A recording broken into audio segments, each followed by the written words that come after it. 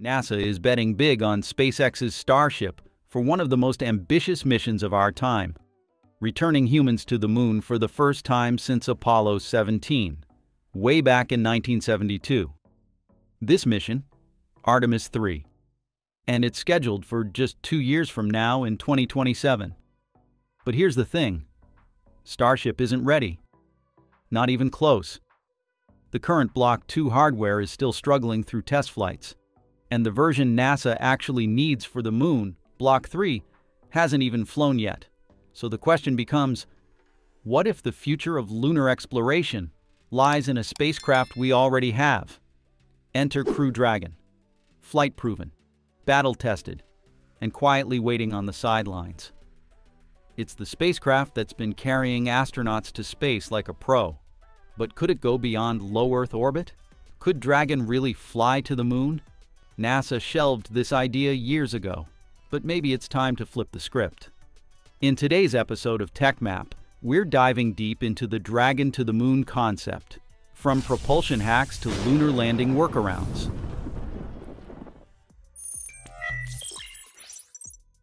When diving into one of NASA's most controversial and eye-opening programs, it's impossible not to talk about the infamous duo, the Space Launch System rocket and the Orion spacecraft. And trust me, the numbers are nothing short of jaw-dropping. To date, SLS development alone has racked up a staggering $24 billion.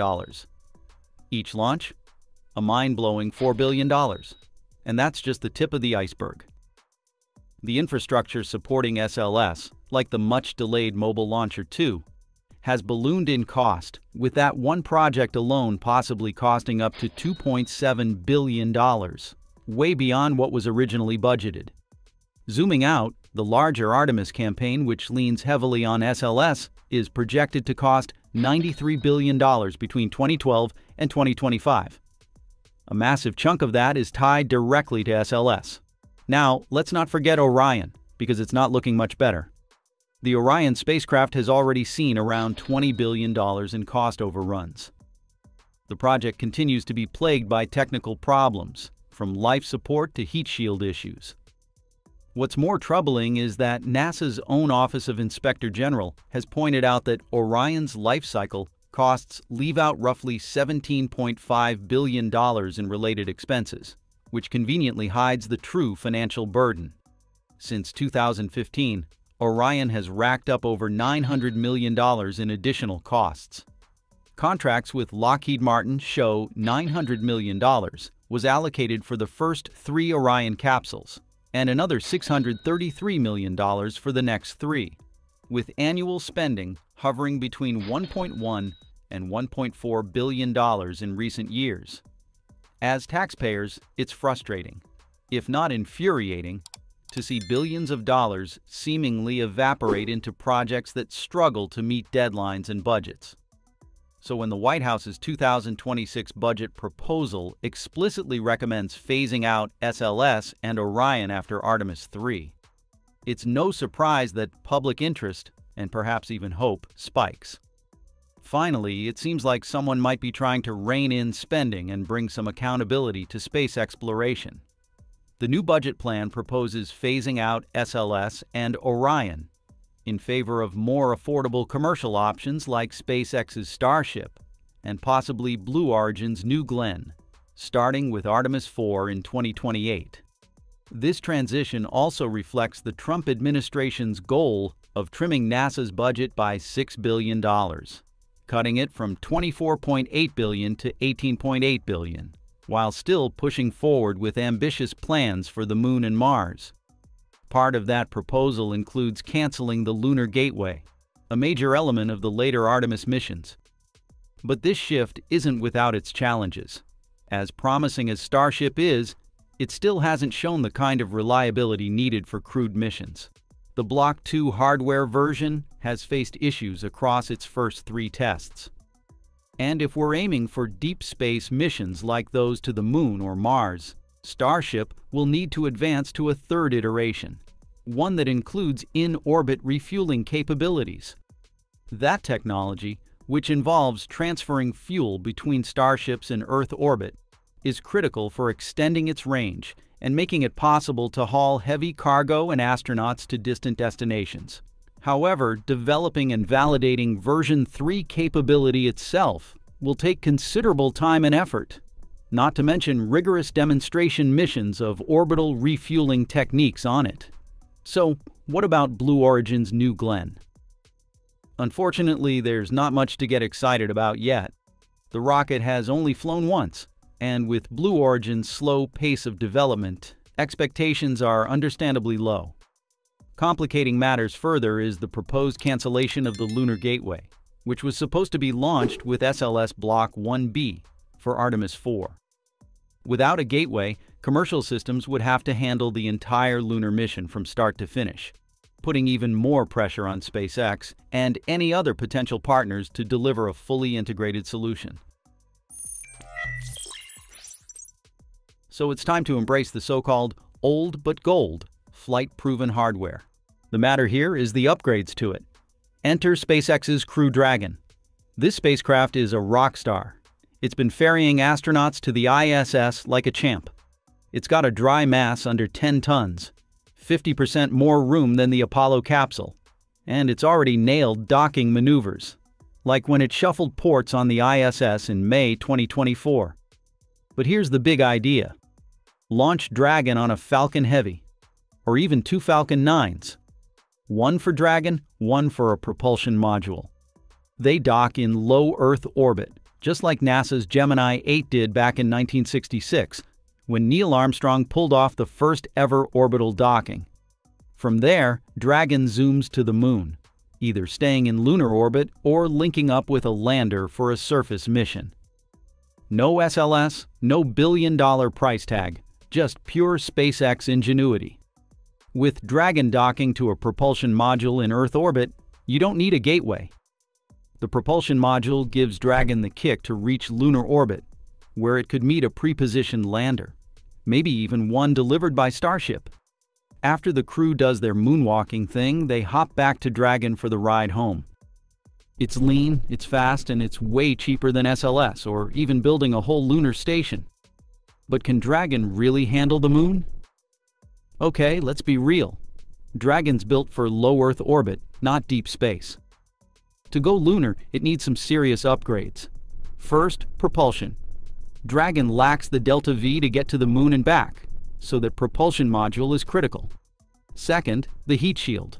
Dragon's Pika X is great for ISS re-entries at 7.8 kilometers per second, but lunar re-entries hit 11 kilometers per second, cooking the shield at much higher temperatures. SpaceX would need to beef it up, and that's untested territory. Third, radiation shielding and life support need tweaks for deep space travel. Think extra water layers or composites to block cosmic rays. Oh, and here's a kicker.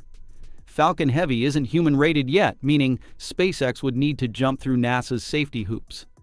Former NASA boss Jim Bridenstine even said modifying Dragon might make it look like Orion, NASA's deep space capsule. So it's not a slam dunk, but it's doable. So how could Dragon fit into NASA's lunar plans? Let's explore 2 awesome concepts. Option 1, hybrid mission with Starship. Imagine this, Dragon handles the crew, launching on Falcon Heavy or 2 Falcon 9s, docking in Earth orbit, and zipping to the Moon for short missions. Meanwhile, Starship, the beast with over 100 tons of cargo capacity, delivers habitats, rovers, or even water mining gear to build a lunar base. It's a tag-team approach. Dragon gets astronauts there fast, while Starship sets up a permanent moon camp. Together, Dragon and Starship could make Artemis a reality without SLS, and skipping the gateway keeps things simple for early missions. Option 2, emergency backup plan. What if Starship's not ready? It's still in testing, and those Raptor engines and heat shield tiles are tricky. If SLS gets canned and Starship's delayed, Dragon could be NASA's lifesaver for Artemis. Launch it with that propulsion module, dock in orbit, and send astronauts to the lunar surface with a lander. It's a quick fix to keep NASA on schedule, leveraging Dragon's proven track record and Falcon 9's affordability. This is clearly a cost-efficient option. Dragon's development cost was $1.7 billion. Peanuts compared to Orion's $23.7 billion. No gateway needed, just pure hustle to get boots on the moon. Why is this such a big deal? SLS and Orion are bleeding cash. $4 billion a launch and $24 billion in development. Dragon and Falcon 9 are a fraction of that, and SpaceX has a knack for making things work fast. Skipping the gateway could shave years off the timeline, getting us back to the moon sooner. Plus, Dragon's docking skills are rock solid, and we've got 50 years of NASA docking know-how from Gemini to lean on. Whether it's a hybrid mission with Starship or a clutch backup plan, Dragon could keep the Artemis dream alive and prove commercial space is the future. In addition, given a flight-proven Dragon vehicle, we can investigate other concepts, such as, first, crewed lunar mission with Dragon. SpaceX adapts the Crew Dragon spacecraft, originally designed for low Earth orbit, for a lunar flyby or landing mission. The concept could explore how Dragon's compact design, life support systems, and heat shield are modified for deep space travel, including radiation protection and extended life support for a lunar journey. Second, Dragon as a lunar lander. Instead of Starship's all-in-one approach, Dragon serves as a dedicated lunar lander, launched by a Falcon Heavy or another heavy-lift rocket. The concept could involve a modular lunar mission architecture, with Dragon docking to a separate propulsion module, focusing on cost efficiency and rapid deployment. Third, commercial lunar tourism. Dragon is used for private lunar missions, carrying wealthy tourists or researchers on circumlunar trips. This could highlight SpaceX's push for commercial space travel, with Dragon's proven reliability making it a quicker-to-deploy option compared to Starship's ongoing development. Fourth, scientific payload delivery. Dragon is repurposed to deliver scientific instruments, rovers, or sample return systems to the lunar surface. The concept could focus on a stripped-down, uncrewed Dragon variant, optimized for cargo, leveraging its existing parachute and propulsive landing capabilities for precise lunar touchdowns. So what do you think? Can Crew Dragon steal the show and get us to the moon without SLS or a gateway? Drop your thoughts in the comments. I want to hear your wildest space ideas. If you loved this deep dive, smash that like button, hit subscribe, and ring the bell. We're aiming for 150,000 subscribers, and we need you to get there. Check out our other videos on Starship, Artemis, and more. And let's keep exploring the cosmos together. Until next time, stay curious and keep looking up.